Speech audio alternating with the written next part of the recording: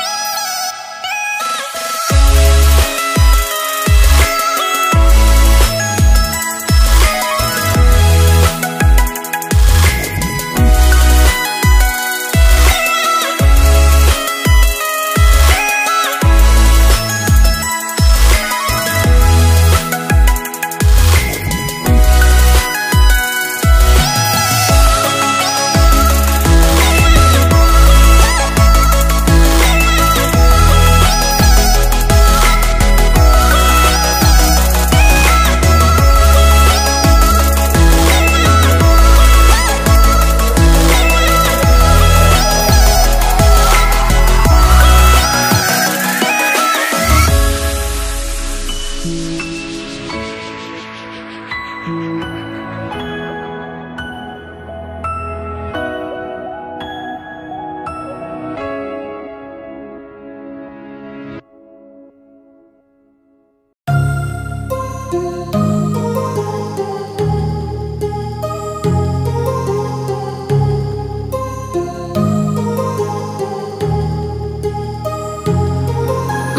heart rages around like an ocean in my head, because there are so many things that I left unsaid.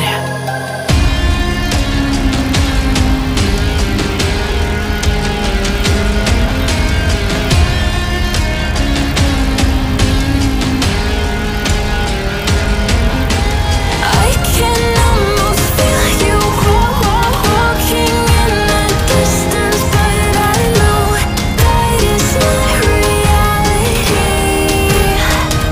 If you are echoing around inside these parallel dimensions all alone, now I'll find you in my dreams.